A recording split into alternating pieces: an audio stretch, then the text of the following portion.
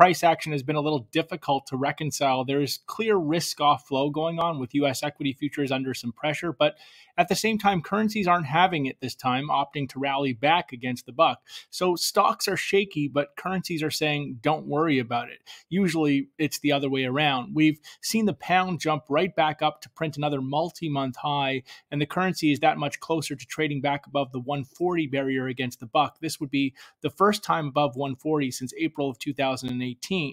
Key standouts on today's calendar getting digested are the ECB minutes, U.S. initial jobless claims, U.S. housing starts, and the Philly Fed. That's all for now.